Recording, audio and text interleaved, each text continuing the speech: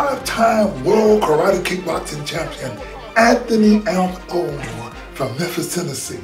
This video is titled First Kickboxing Film, The Contemporary Gladiator, Connected to James Bevel and the Civil Rights Movement. You see, in 2023, a sports drama film was made called Creed 3.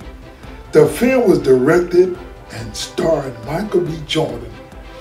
They had a $75 million budget, and what is exciting to know is that Creed 3 is a black film starring and produced by Michael B. Jordan, a black man. You see, the year Michael B. Jordan was born, in 1987, we in Memphis, Tennessee, wrote, produced, directed, and starred in the first kickboxing film in world history.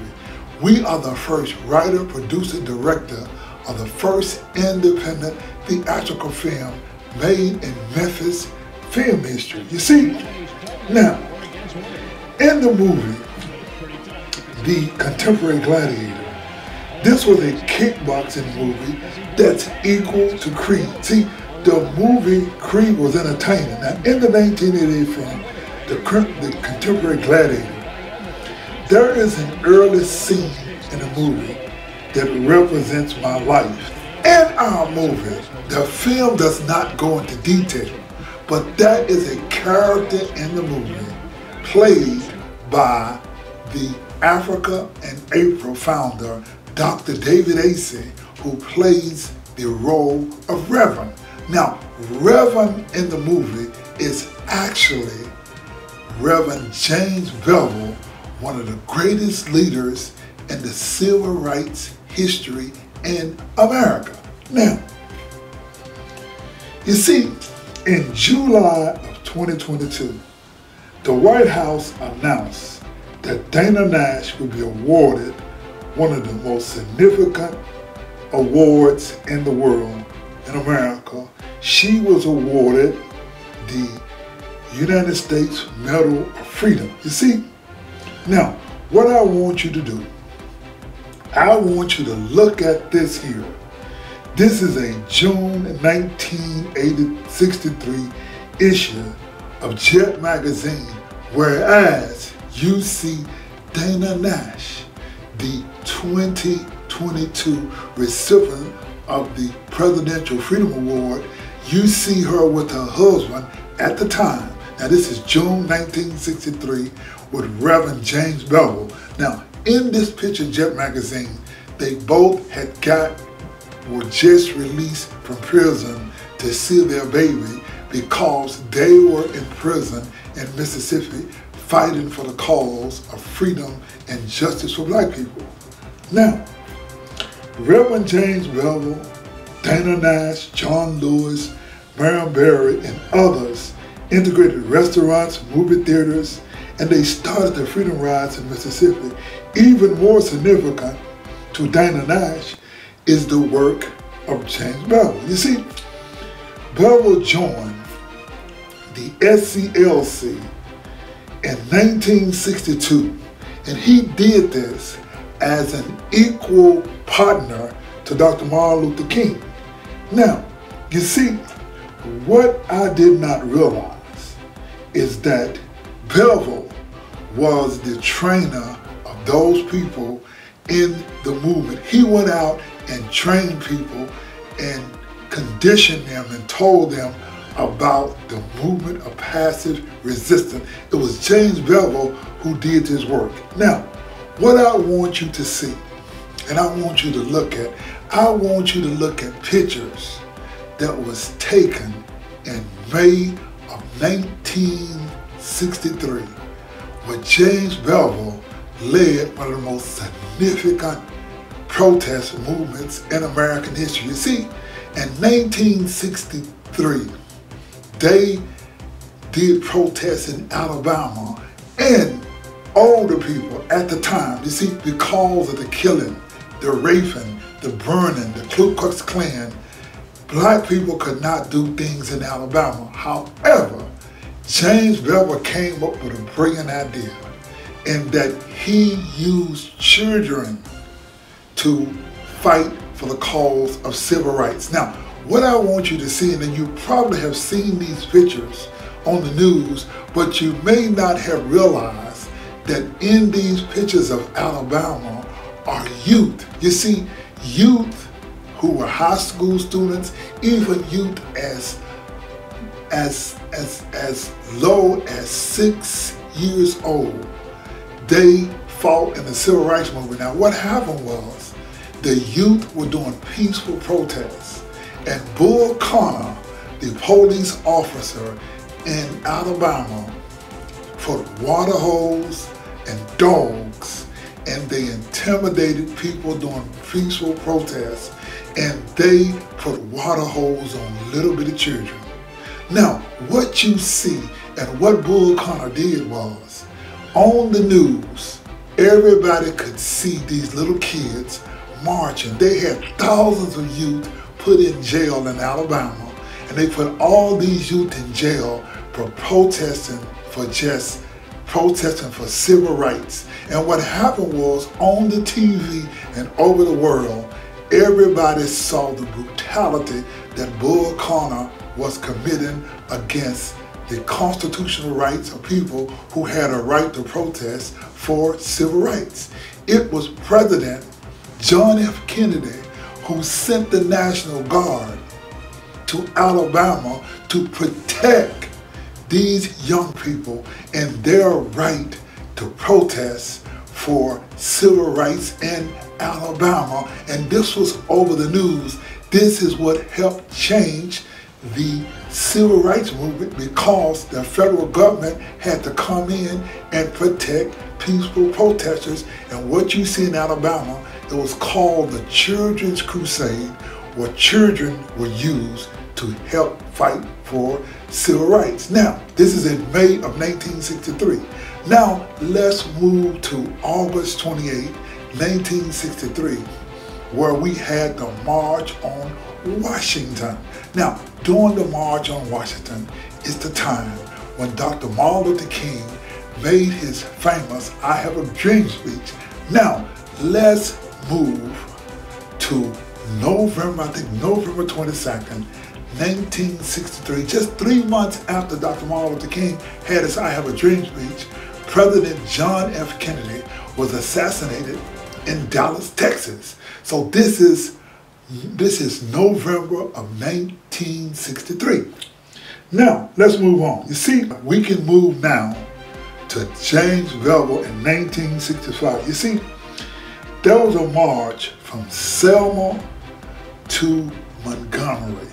And this was in Alabama, where James Bevel was the brainchild of this march. Now, this march is known as Bloody Sunday, whereas peaceful marchers were crossing the Edmund Pettus Bridge. Now, this is in 1965, and they were met with harsh brutality, where the state troopers beat up and brutally beat peaceful protesters, and this happened in Alabama. Now, this was called the March from Selma to Montgomery. Now, what I want you to look at is that in 2014, there was a movie made called Selma.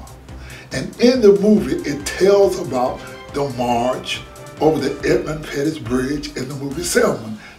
Now, it was the brainchild of Reverend James Bevel who organized, who put together this historic march in 1965. Now, we moved to 1966. In 1966, James Bevel led the march in Chicago for fair housing, to have it where children can be protected, to get rid of the slums in Chicago. This is in 1966 where James Bevel led this march. Now, James Bevel, because of what he did in Chicago, in 1968, they passed the Fair Housing Act. Now, let's move to 1967. In 1967, Reverend James Bevel led the most the most sought out or the most significant march against the Vietnam War. In fact, on April 4th, 1 year before Dr. Martin Luther King got killed at Riverside Baptist Church, Dr. Martin Luther King and the SCLC came out against the Vietnam War, where the SCLC and Dr. King and James Bevel, they led some of the greatest and largest protests against the Vietnam War, and it was James Bevel who put this on. Now, in 1968, when Dr. King got assassinated, James Bevel went on a sabbatical, and you didn't hear any more from James Bevel for a while. He left the SCLC in 1969. He went into sabbatical. He went into meditation to see what he was going to do. Now, what happened was, we moved now into 1971. In 1971, I had graduated high school and I had started taking classes at the then Memphis State, which is now the University of Memphis.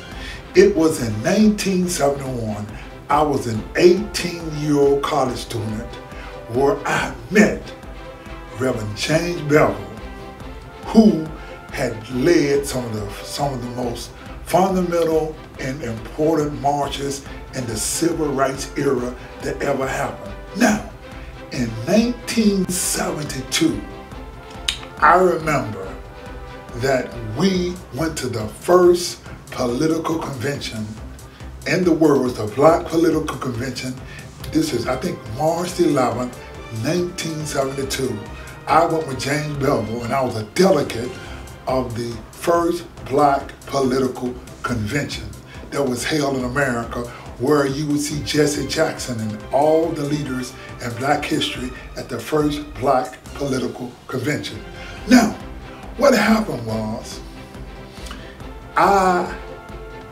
Bevel also had a reputation of being a ladies' man, and he did, his story is not told because of that reputation that he had and the things he did with women. In fact, I remember some of the things that we did in Memphis, Tennessee, because on Horn Lake Road, I remember the time when they had, you can go down to the house on Horn Lake Road, and after the movement days were over, everybody would be naked and acting like we're in Africa, and it was just the way that Bevel ran things in terms of being free and being this person who he was.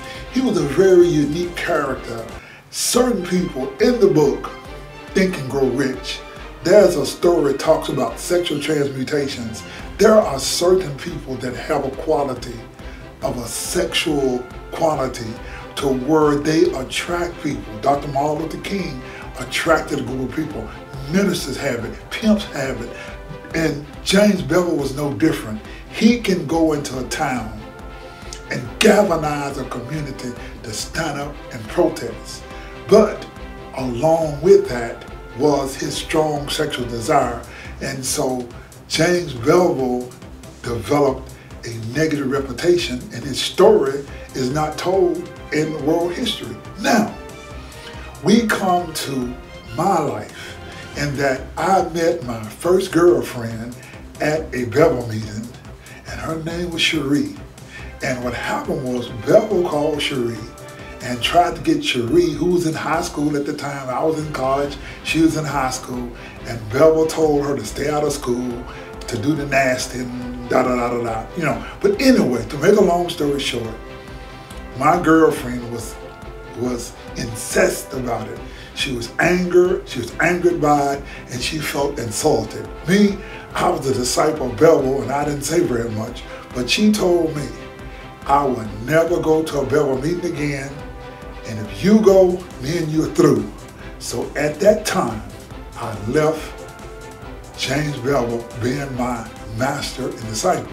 However, it was in 1988 where I wrote, produced, directed, and starred and a film about my life.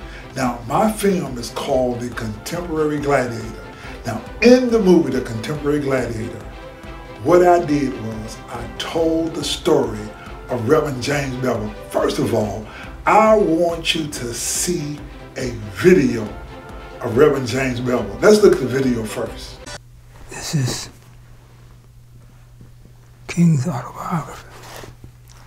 Our direct action department, under the direction of Reverend James Bevel, then decided to attack the very heart of the political structure of the state of Alabama and the Southland through a campaign for the right to vote. And when Johnson made his speech on March the 15th, that was probably the most thankful moment that I've experienced. And because see, that what he said has been done by only 3 men in history: Moses, Gandhi, and James Bevel, who enfranchised a people without armed struggle. And I'm very grateful that God used me in that way.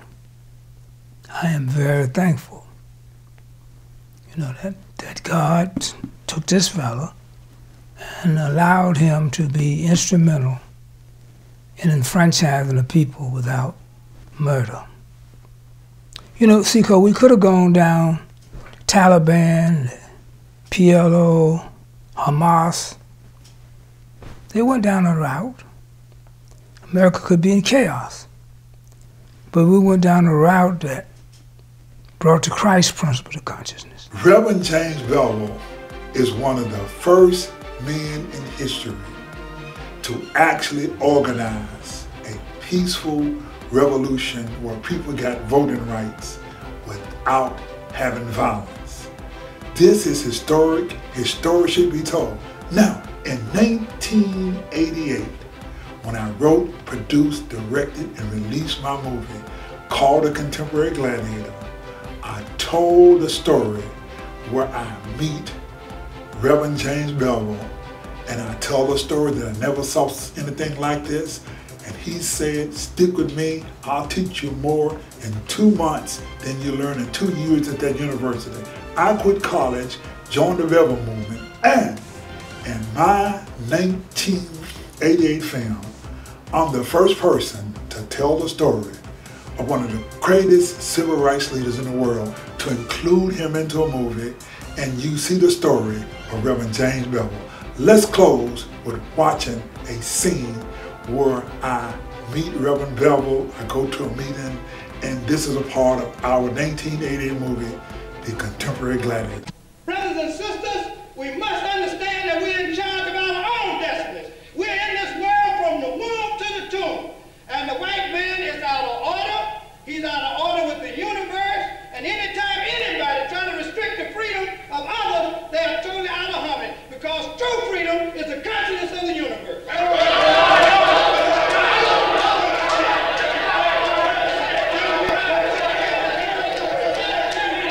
Reverend, I really enjoyed your speech, man. I go to that university, I take sociology and psychology, man. I ain't never learned nothing like this before. Well, son, stick with me. I'll teach you more in 2 months than they can teach you in 2 years at the university. Stick with me, and God bless you for coming.